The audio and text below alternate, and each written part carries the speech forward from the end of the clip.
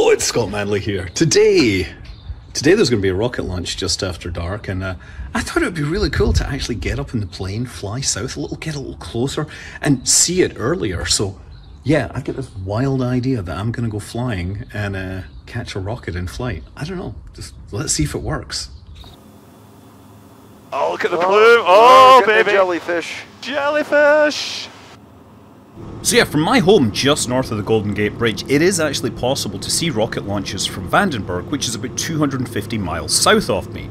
But this one was going to be launching about 12 minutes after sunset, and so while I knew that we would get a bit of the twilight effect, it wasn't really going to be dark enough to experience it from my home. Now, if you go to Southern California, it's further east, the sun is basically setting earlier relative to us, and so if I headed southeast, I would get a little more time on that. But on top of that, we would be higher up, so we might see further across the curvature of the Earth, and we might even be able to see the landing burn, which would be happening further away to the west of Mexico. Now it's traffic lights 4595 Delta Yankee, turning right crosswind, runway 31 north. So that's the theory, and it turns out that I had a co-conspirator for this. So I had to first of all fly the short distance from my home field over to Napa to pick him up. Napa Tower 595 Delta Yankee, midfield right, downwind runway 19 right. Lights 45 Delta Yankee, runway 19 right, clear to land, wind 190 at 7. 595 Delta Yankee, clear to land, runway 19 right. Yeah, my tower communication skills are not great right now. So yeah, you watch here, pulling in the flaps there. These are manual flaps. There's a switch under there that lets you release them and slide them back to a notch. But there's no electrics or hydraulics. It's literally a connection between that lever and these flaps to let the plane fly slower. And for the non-aviation people, that was me announcing that I was on the downwind. That is, I'm parallel to the runway, traveling in the opposite direction of my landing. I'm 1,000 feet high, and what you do is you begin your descent and you fly a U-turn through base to final and to landing. Mostly I fly to like small uncontrolled airports. Napa has much wider runways, so you got to be careful, because when you have a wide runway, there's a real visual cueing that makes people tend to round out a little higher, and then they find themselves higher above the runway and land a little hard. Turns out that I hadn't forgotten how to do this. Landing was just fine. The tower communication not so good. Lights 45 Delta Yankee, turn left at Foxtrot, cross runway 19 or left, safe parking. We'll head into the old hangars at Alpha 3. Lights 45 Delta Yankee, cross 19 or left at Foxtrot, taxi to parking via Foxtrot Alpha 3 with me. Foxtrot Alpha 3, cross runway 19 or left. See, what I was supposed to do was read back my taxi instructions first and then tell him where I was supposed to park, but because I just told him where I was going to park, he just had to reread the instructions twice. I'm sorry. It's hard to imagine that someone that talks to people on the internet has a really hard time talking to air traffic controllers across the radio. Now, to set expectations, we weren't going to fly all the way down to Vandenberg, which is that little bit that sticks out on the coast. No, we were just going to fly about 100 miles south so that we could come back when it was still twilight, so that we could land a little more safely. And if you're wondering why we didn't just go straight there, it's because we wanted to avoid all of San Francisco Airport's airspace. That's defined by those blue lines, that big polygon. But there was an interesting extra thing on our route. If you look down there, there's HBAL 676. This is a high altitude balloon that we just happened to see on our ADS-B, and we wanted to see what it looked like. Of course, it was really high up. Even when we were directly underneath us, it was still 50,000 feet higher, and that was like 9.5 miles. So the image quality we got back really wasn't much. Yeah, it just looks like a smudge. Yeah, that's all I end up with. Yeah. But that is a balloon. Yeah. It's not moving like an aircraft. Now, Craig in the East Bay, he sent me this image this morning. You can see the outline of the envelope, and there is a payload hanging underneath it. This apparently belongs to a company called Aerostar, which makes something called the Thunderhead balloon system. As of right now, it's still over the East Bay, hanging out just east of Mount Diablo. But for my flight, well, we were headed south. Where were we headed? Well, what we did was we plugged in Vandenberg Space Force Base into our navigation system, and it pointed us right at it. And then as we headed south, we watched the sun set. And interestingly, because we were at an altitude of about 4 kilometers, That meant that the sunset from our altitude was about 2 minutes later than the people on the ground directly below us. Our visible horizon was out to like 120 nautical miles from this altitude. Oh my god, is it getting exciting? And the sun is almost gone. Of course, here's the question, do we want to be high up or low down? Because if you think about it, up high, the sun wouldn't have set as long ago. But ultimately, really what matters is the air mass above you. Yeah. And I think we're going to win on that front. I think we're going to win too.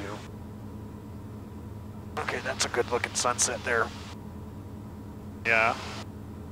Okay. Yeah, look at that. Look at that, beautiful! Well, it should be going. So yeah, this is from the GoPro that was pointed out the front of the plane. I'm running at 4 times regular speed because, you know, the GoPro has a pretty small lens, so it doesn't really bring out the details as much. And it should be clear that during all of this, the aircraft is flying on autopilot, we are checking for traffic, we want to make sure we can take over if something happens. Usually it still takes like a minute to get above the horizon, even from this distance, I expect. Yep. Also, I pointed the plane a bit more to the west to make sure we were maintaining legal separation from those clouds. Or maybe it's cancelled. I'm trying to get my wife to text me. But, come on, 5G, you can do it. Wait, there it is. There it is. There it is, baby. Alright, cool. Oh wow, seeing this from the air. Pretty sure we're clear of those clouds. I'm glad I made that small course adjustment. It's so much brighter being close. Alright, this is pretty bitchin'. Plume's getting bigger, that's awesome. Yeah, oh, you can see the trail now. You can actually see a plume. So yeah, you can see the first stage burned out, stage separation, and the second stage continuing to ascend up. And then, of course, the plume starts to expand out, and you get the jellyfish. And inside that, we could also see the booster and the fairings that had separated. So the best camera I had on board was this Sony Alpha with a 50mm lens, and it was a whole lot better in terms of its color and the noise. The only problem was I recorded the video in 1080p, and it was handheld with one hand because, of course, the other hand and the eyes are doing things to make sure the plane is flying correctly. You know, I'm still maintaining my traffic scan. I'm looking at my instruments, making sure that I'm on the correct altitude and sort of roughly pointing this camera in the right direction. Which is great if you want to stay alive and be a good pilot, but it's not great if you're actually looking for really cool footage. But nevertheless, with a bit of stabilization, it is actually possible to see a number of small dots following the plume. Just inside the plume, you can see one right at the bottom. That is the booster, and it flickers every time the booster is firing its reaction control thrusters.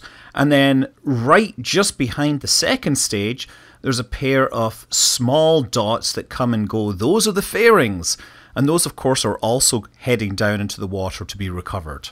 And it's really cool that we can pick this out with just a 50mm lens, which is like a portrait lens. It's not super high magnification or anything.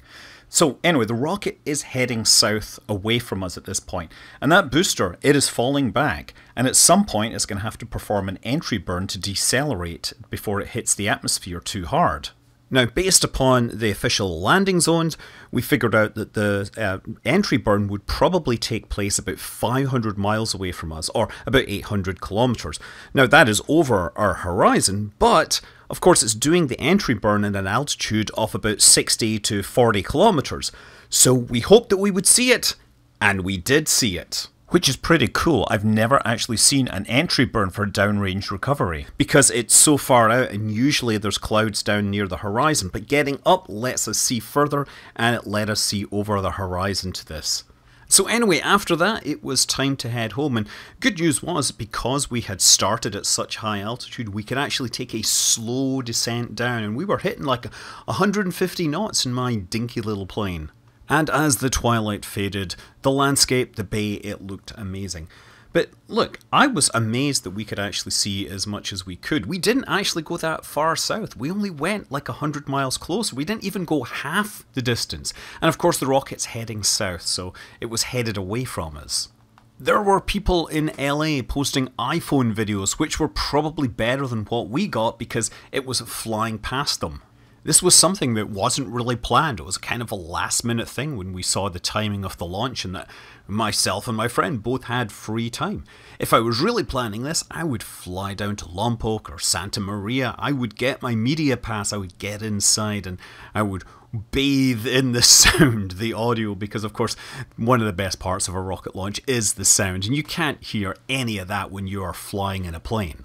But on the other hand, I had never seen the downrange entry burn for a barge landing because it's essentially over the horizon for people who are at the launch site. And then throw in the bonus of a balloon sitting at 60,000 feet, that made for a pretty neat trip overall. I'm Scott Manley, fly safe.